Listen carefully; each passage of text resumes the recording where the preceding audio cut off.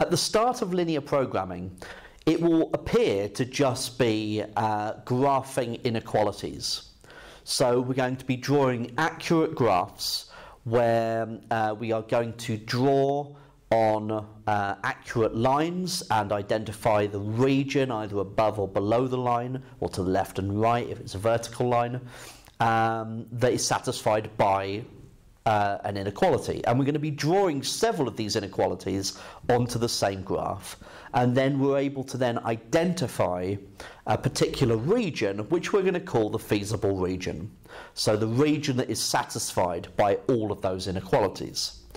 That is what linear programming is going to appear to be at the start. But linear programming is actually a particularly useful technique that allows you to either maximize or minimize problems, and it allows you to identify if a company has, say it makes chairs and tables, and it wants to know how many chairs and tables would be the most profitable. So as part of that, it would take into account the material costs. It would take into account the hours that it takes to make chairs and tables, and the particular machines that it needs to use, okay, to make them.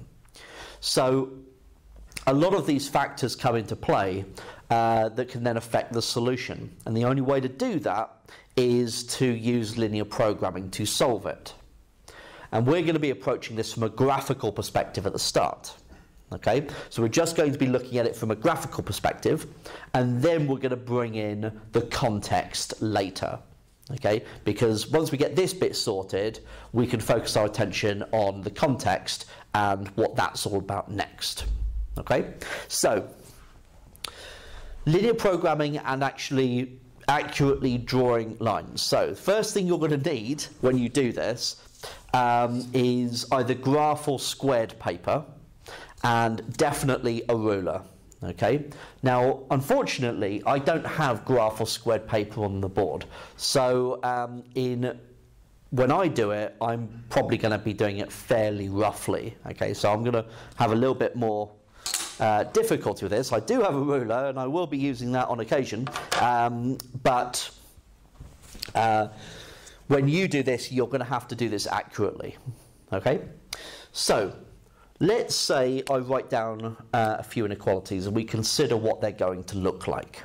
Okay, so let's say we think about y is greater than or equal to 2, and let's look at x is greater than 3.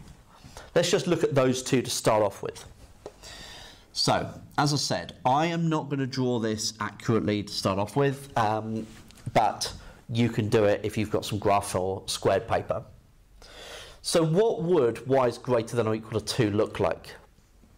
Well, y is greater than or equal to 2. We're going to draw the line y equals 2. So here's the line y equals 2.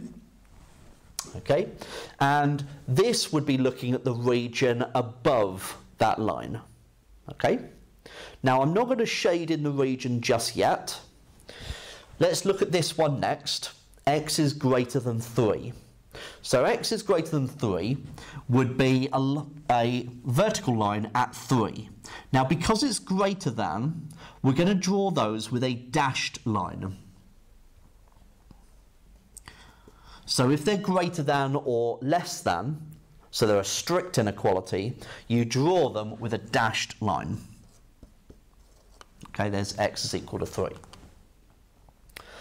Okay, so let's leave it with that for the moment. Now, if I'm going to be shading the region, then the region here, y is greater than or equal to 2, is anything above the line 2, and greater than 3 for x is anything to the right of that dashed line. So the problem here is that because we're drawing multiple inequalities on the same graph, if you start shading in the region that you want, the problem is, you know, if I do a smaller version down here, so we've got that and that, if I start shading in the region that I want, okay, I am currently only at 2 inequalities. If I had 5 or 6 inequalities on the same axis, then it becomes really difficult to determine what region you're actually considering.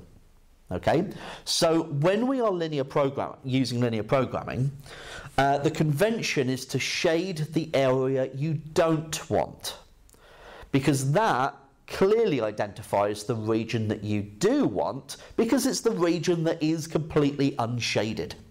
Okay, but I am not going to shade it in this fashion either.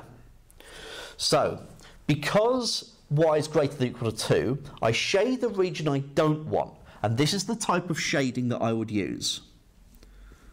That's all it is. Okay, so I use some dashes like that, and that identifies that I want above the line. For x is greater than 3, I want to the right, so I'm going to shade the region I don't want.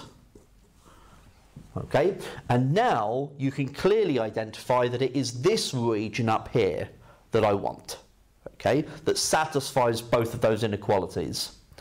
The region that satisfies the inequalities that you have is referred to as the feasible region. Okay, because any answer that is within that region is feasible, is possible. Okay, now different values within your feasible region might give you different possibilities of whether there is a maximum or a minimum value. That we're going to consider later on. Okay, but that is how we want to graph our inequalities, and we want to make sure that we clearly identify the feasible region, either by actually stating feasible region, or sometimes it's abbreviated to just FR, or sometimes just even R. Okay, but as long as it is clearly identified and you follow the instructions of what they're saying in the exam.